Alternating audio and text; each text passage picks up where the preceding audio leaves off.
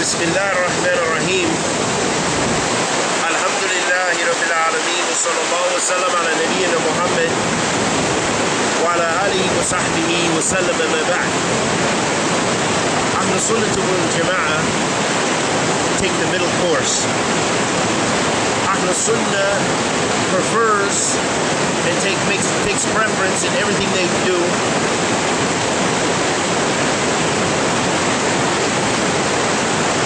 preferring the Quran, preferring the authentic Sunnah, the message of Allah sallallahu alayhi wa sallam, and preferring the minhaj or the methodology of the Salaf of this ummah.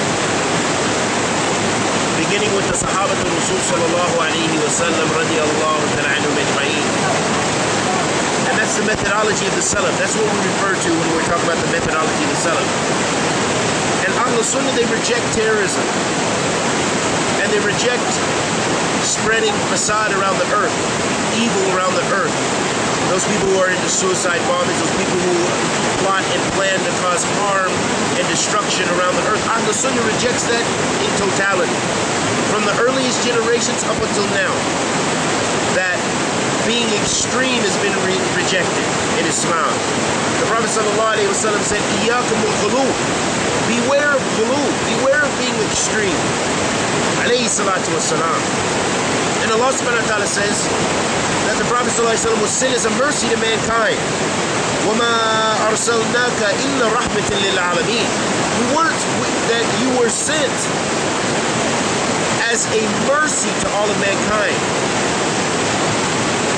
So if we were to accept the minhaj or the methodology of the people of Takfeer, the people who are into suicide attacks and all of these other evil actions, how does that coincide with Islam? And how does that coincide with what the messenger, with what Allah said about the messenger of Allah sallallahu alaihi wasallam, that he was sent as a mercy? There's no way you can combine mercy and blowing up people, blowing up the malls, suicide attacks, killing people indiscriminately in wanton violence. There's no way you can equate that to what Allah subhanahu wa ta'ala is saying, that he's a mercy to all of mankind, and we're ordered to follow his sunnah. The Prophet alayhi salatu wasalam said, "Alaykum bi sunnati," and upon you is my sunnah. Follow the sunnah of the message of Allah sallallahu alayhi wasallam, and leave what you embrace from foreign ideologies that lead to destruction. For example, those people who focus all of their energy on the leaders in Islam, now the leaders, as well as us, as laymen, as lay persons, we also have many shortcomings. We also don't rule by the Sharia and rule by Allah's law in everything that we do. We make many mistakes. We all have many sins. The Prophet ﷺ said, "Kullu ibn Adam khata wa khayr al-khata'in at-tawwabun." All the children of Adam, they make mistakes. And the best of those who make mistakes are those who make tawbah, who make repentance. And what better time is there to make repentance than this holy month of Ramadan? Coming back to Allah. Start fresh and clean, as we see the beautiful river here. Fresh and clean. This water you can make wudu, you can drink from this water even. Bi-idhnillah ta'ala. Start off fresh and clean with tawbah to Allah. But getting back to the subject at hand, we reject terrorism, and we reject those foreign ideologies, and they're foreign to Islam. You don't find the Sahaba radiallahu ta'ala anhum and those in the tabieen and tabieen upon rebellion and destruction. Those people who rebelled from before, they were either considered rebels, which was something sinful, or they were considered Khawaarij, meaning that it was a part of their aqidah and belief that the leader should be destroyed for their mistakes, or that for the major sins that the people had embraced, that they had partaken in, that they became disbelievers. That's the madhab of the Khawaarij. The Prophet ﷺ said about them, he said, "Al-Khawaarij hum kilab an-nar."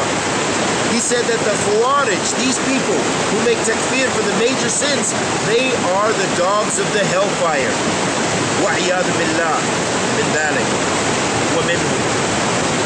So this is why things like the Boston bombing, Things like what has happened in the UK recently with the beheading of the soldier, and these other wanton attacks here and there, and plots that the FBI and these other intelligence agencies set up.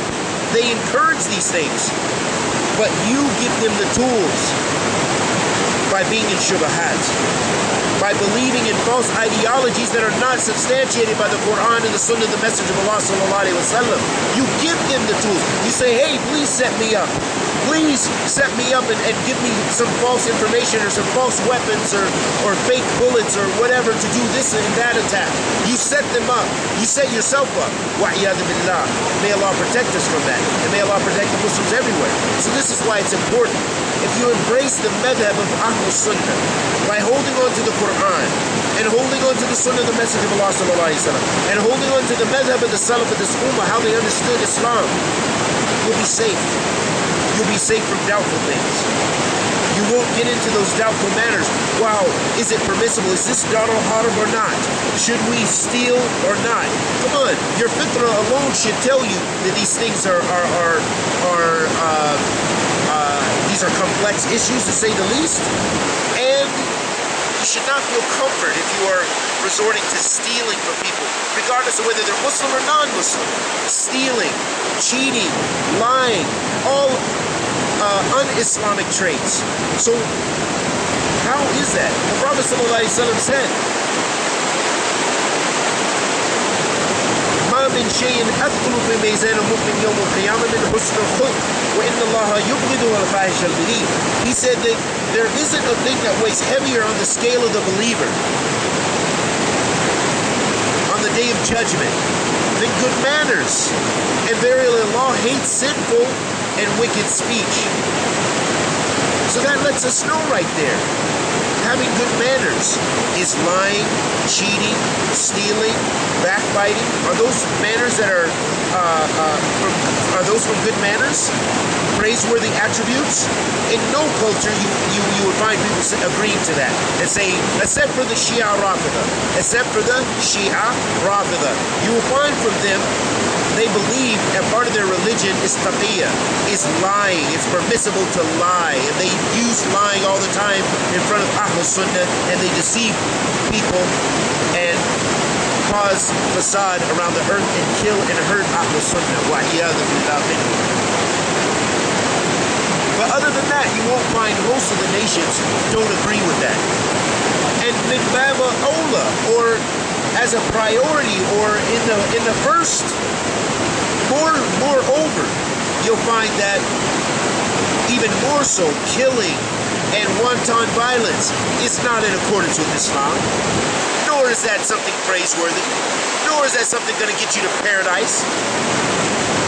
If it's not done, if whatever actions you do, and that you want to be an act of ibadah, if it's not done with sincerity to Allah, and in accordance with how Muhammad ibn Abdullah sallallahu alaihi wasallam did it, and the madhab of the Salaf, then it'll be rejected. Because the Prophet sallallahu alaihi wasallam said, "Man ahdatha fi amrina hadha ma laysa minhu Quran." Whoever innovates in this religion of ours will have it rejected.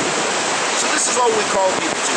That's why Ahl Sunnah takes the middle course. That's why Allah refers to them as the middle, as a ummah wasata.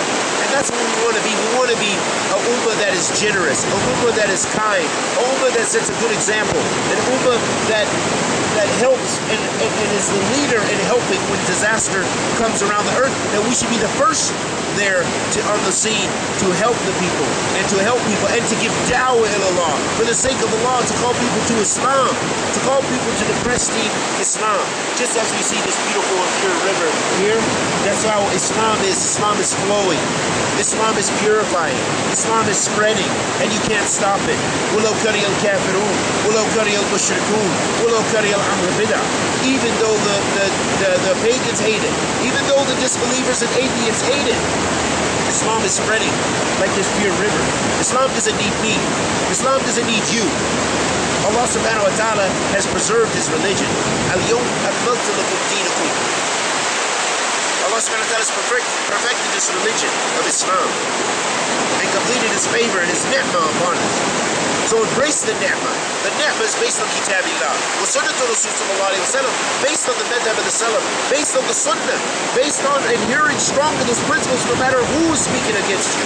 Even if many people are against you, adhering to those principles, stick with the ulama of Ahl Sunnah, stick with the books of Ahl Sunnah, stick with the madhab of Ahl Sunnah. That's what that's all we call to.